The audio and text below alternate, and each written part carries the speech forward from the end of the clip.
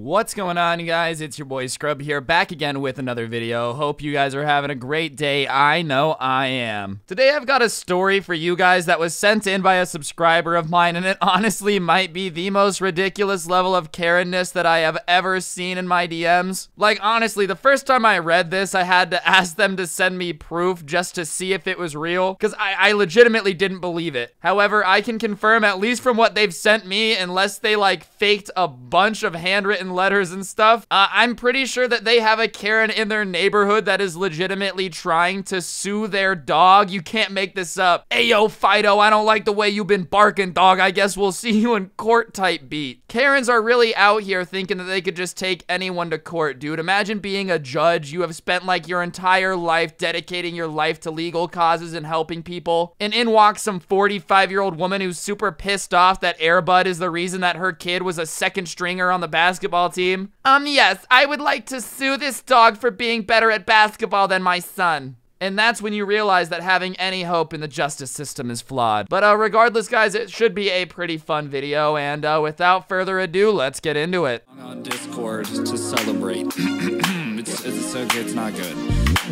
Nice rack in her ass Brazilian, just turned 21, but my bank's a million, swear I'm a little... All right, ladies and gentlemen. So just for a little bit of backstory, the person that sent in this story has a dog that's a golden retriever, and if you've ever been around a golden retriever, you know that they are actually usually the most gentle dogs to ever exist, right? Like, legitimately the most gentle dogs ever. I've seen videos on Twitter of them carrying eggs in their mouth without breaking them. Like, golden retrievers ain't playing games. They are the nicest dogs ever. And obviously most people don't really have beef with golden retrievers. You know, it's really hard to look at a dog that looks like Air Bud and be like, how dare you have such a vicious animal on your property? Or at least it should be hard because golden retrievers aren't mean. However, this person's next door neighbor ended up moving, and they obviously get a new neighbor because that's what happens. When somebody moves out, hopefully somebody moves in. If nobody's moving into your neighbor's old house, it means that your neighborhood ain't doing too hot, which I'm guessing a lot of people don't really like. But regardless, their new neighbor moves in, and the golden retriever doesn't bark a lot. It definitely doesn't. The person who sent me this is like, look, obviously sometime dogs go in the backyard and bark, but they're dogs. There's nothing you can really do about it. And so they get this new neighbor, and the new neighbor is kind of a bit of like, you know, a sheltered hermit. They never see them outside. They never see them going anywhere. And one day they go over to like knock on the door and introduce themselves, leave some cookies, just doing good neighbor things. And when this Karen opens the door, the first thing out of her mouth is how they have 30 seconds to get off her property before she calls the police, which is a super neighborly thing to do. Hey there, Karen, we made you some cookies for you to enjoy. Welcome to the neighborhood. Get off my property or I will punch your dog in the throat and call the police. Do you understand? Like, no wonder the Karens aren't very popular in their neighborhood, dude. Why does everyone treat me badly? Well, because you're threatening people trying to bring you cookies, that's why. And anyways, this all goes down and they're like, all right, our neighbor's a little picky. So now they purposely go out of their way to avoid her because obviously she's not the most friendly lady in the world. But the 4th of July is coming up, and anybody who has ever owned a dog or like lived near a dog knows that sometimes when there's lots of loud noises in the middle of the night that dogs aren't used to, and explosions and people screaming and whatnot, like there's a pretty solid chance that dogs are gonna bark a lot. And I feel like that's usually pretty obvious to people. Like, if in my neighborhood a bunch of dogs start barking on the 4th of July, I'm never gonna, you know, oh my god, why are these dogs barking? My entire neighborhood experience is ruined, because dogs bark when they hear loud noises. There's nothing you can do about it, really. But sure enough, the 4th of July comes and the golden retriever is in the backyard barking as soon as fireworks start going off, which you do at like 7 p.m. As soon as it gets dark on the 4th of July. And all the fireworks are going off, and obviously most of the street is like out in front of their house watching fireworks. And the dog is just in the backyard barking because, you know, it doesn't really know what's popping. It's scared. It doesn't know what's up. And what they see next while they're sitting in their front yard watching fireworks go off is the Karen, like, storm out of her front door with the sass that only middle-aged women can muster. And she, like, storms over to everybody watching the fireworks, right? As they do. And she's like, do you have any idea how loud your dog is being? And because this family had already tried to like go over and be nice once and be all neighborly, they're like, no, I didn't, because, you know, there's hundreds of explosions going around in the sky everywhere. So my focus wasn't really on the dog barking. Like, you're telling me that during all these fireworks going off, the one noise that you're gonna focus in on and complain about to your neighbors is their dog barking? So like, obviously they get pretty lippy with her, because who the hell is gonna come outside and complain about a dog barking in the middle of like fireworks going off? That is not the most loud thing you should be worried about. And anyways, so they tell her that, like, no, I'm not listening to my dog bark. I'm watching the fireworks, you stinky poo-poo stinky head. So she doesn't appreciate the sass and is like, well, do you have any idea that some people are trying to sleep? Huh? And they're like, dude, it is literally 8:22 p.m. Like, it is 8:22 p.m. Why are you trying to sleep at 8:22 p.m. on the 4th of July when the entire sky is lit up making insanely loud noises? Like, what? What are you talking about, you delusional woman? So she kind of is like getting up in their faces a little bit more, like, you need to shut your dog up. And so obviously other neighbors that are outside in their front yard start like seeing this commotion going on and start going over to make sure that everything's okay, because, you know, it's not every day that people are screaming at each other on the 4th of July because their bedtime is being interrupted. So they go over, and the sassy Karen lady starts assuming that everybody is on her side and starts being like, look it, the rest of these neighbors are sick and tired of your dog barking too. They're trying to enjoy the fireworks. And everybody who had come over to check it out is like, whoa, whoa, whoa, whoa, whoa. We're not mad at the dog for barking. We just came over because you were yelling and causing problems. We're not on your, like, whoa, we're not getting involved more than that. Like, it's not deeper than that. And the Karen is like, well, obviously you guys are annoyed with their dog too, right? Because it's just constantly making noise. And everybody else is like, nope, it really doesn't bark a lot, because it's a golden retriever that doesn't bark a lot.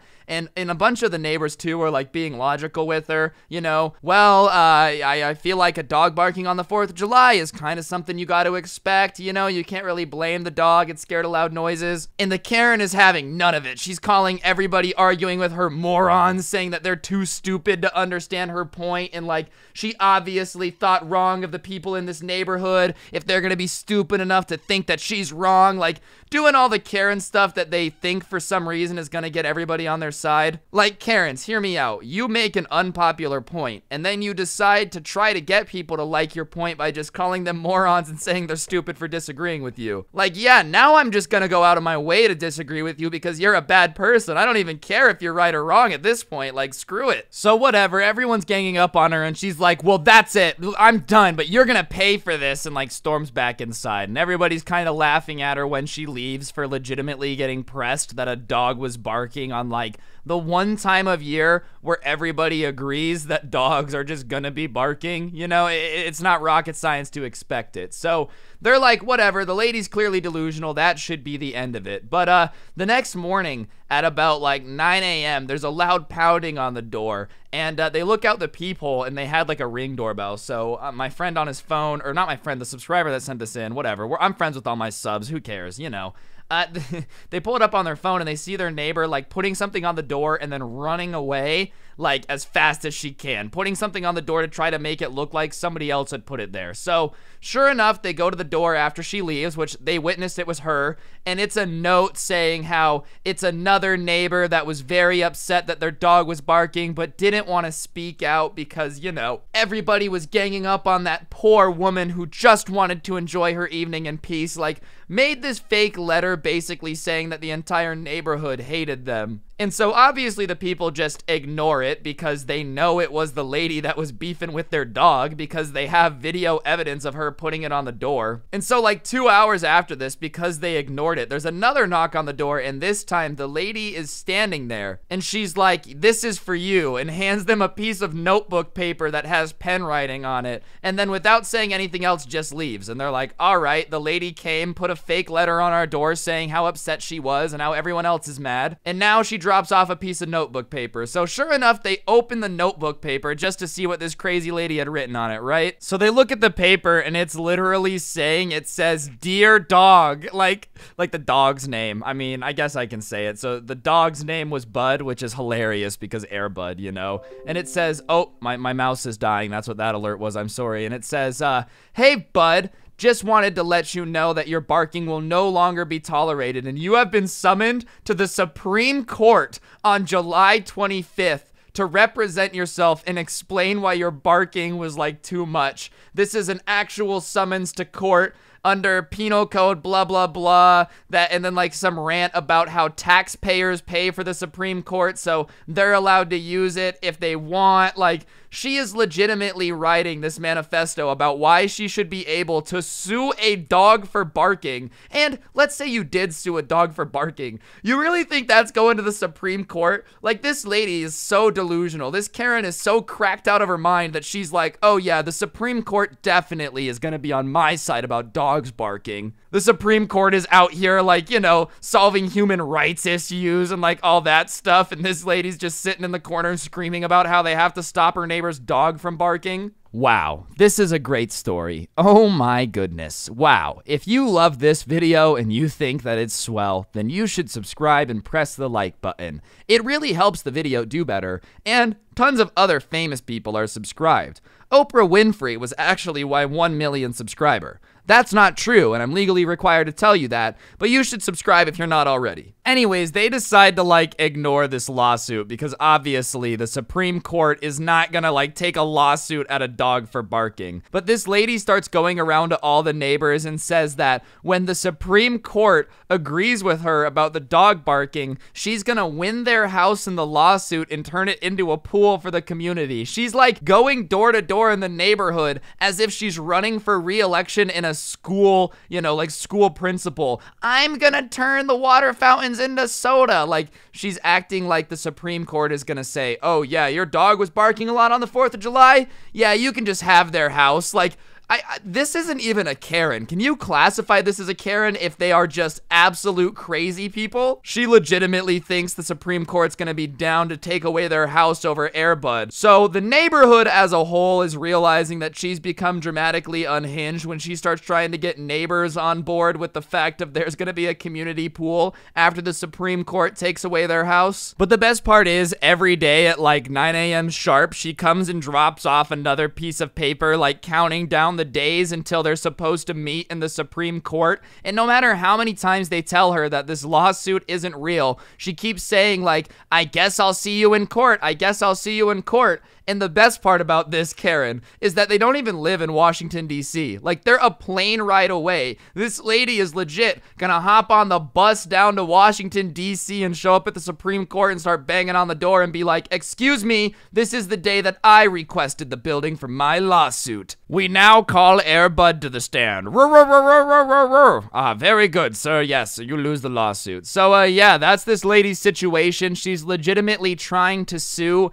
a golden retriever for barking at fireworks, which, you know, all you dogs out there that are subscribed to the channel, don't worry, I'll stand up for your rights. But if this is your mom, you know, if for whatever reason your mom is the lady trying to sue a golden retriever, please type down below and we will do our best to help you, because obviously you're being held against your will. But, yeah, moral of the story is, for some reason, I don't know if it's quarantine or what, but Karens are really wilding out, and now they're trying to sue golden retrievers, so be on the lookout for that. On that note, guys, that's gonna do it for the video. Hopefully you enjoyed. If you did, be sure to press the like button. Let me know in the comments section down below what you thought. If you like the intro song, a link will be down below, and be sure to check out some of the merch, because it's absolutely sick. I mean, look at this. Tell me this is not guaranteed to get you a girlfriend. Other than that, guys, use code SCRUBBY at the G Fuel checkout. Follow me on my social medias. I'm gonna go rewatch every Air Bud movie now just to refamiliarize myself with golden retriever culture. Don't get anyone pregnant, and if you do, make sure they're hot. It's just some general life advice. On that note, guys, hopefully I will see you tomorrow with another video, and I'm out. Peace.